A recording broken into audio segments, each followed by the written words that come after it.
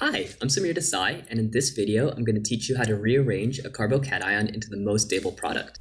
The purpose of this lesson is to help understand why a discovery made in the late 1800s by Vladimir Markovnikov is relevant in predicting the product of an alkyl halide when added to an alkene.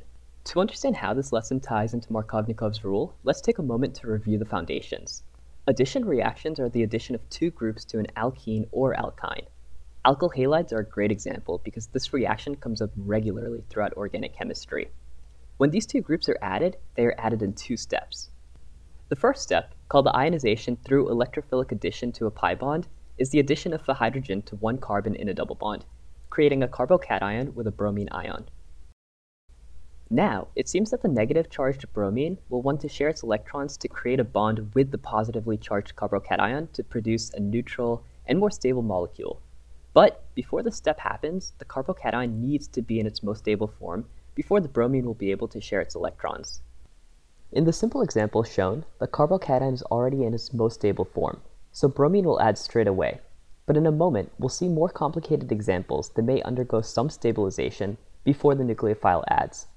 We'll see that this stabilization takes place during an intermediary step before the nucleophile adds. In this intermediary step, the atoms in the carbocation may shift between adjacent atoms to form a more stable carbocation. There are two types of rearrangements that allow the positive charge to be on the most substituted carbon. One is a hydride shift. This is a shift of hydrogen to the adjacent carbon. Two is an alkyl shift. An alkyl shift is a shift of CH3, or methyl, to the adjacent carbon. Let's take a look at some questions so we can use these concepts to rearrange a carbocation into its most stable formation. In A, we want to gauge the current stability of the carbocation. Carbocations are stabilized by neighboring carbons. We use the term primary, secondary, and tertiary to describe the number of carbons bonded to the carbon with a positive charge, and stability increases as the number of neighboring carbons increases.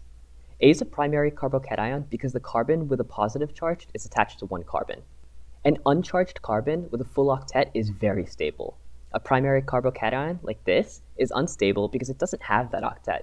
In fact, this primary carbocation is the least stable type of carbocation because it only has one neighboring carbon.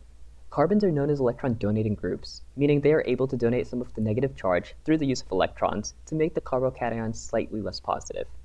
What if we could move the positive charge from this carbon to this one? Now the positive charge is on a secondary carbon, which is much better equipped at stabilizing the charge. A negatively charged bromine would be happy to react with this secondary carbon. Well, there is a way to move the positive charge, through a hydride shift. The hydrogen on the carbon bonded to the carbocation will shift to this primary carbon.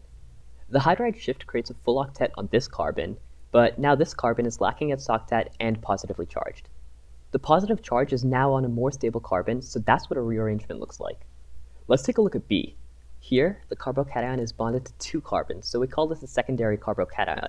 This is certainly more stable than a primary carbocation. Is this the most stable carbocation, or can a rearrangement occur? A hydride or alkyl shift moves the charge over one carbon. If a shift were to occur, the positive charge would end up here, which is a less stable primary carbocation, so the molecule would never expend energy to get to a less stable state. Alternatively, a shift could come from a group attached to this carbon, and would move the positive charge here. Again, this is still a secondary carbocation, no more stable than the first, and so we would not expect a shift in B. C is a tertiary carbocation. A carbocation does not get more stable than a tertiary carbocation. Any shifts would move the positive charge to one of these carbons, which would make the carbocation less stable. Therefore, no rearrangement occurs in C.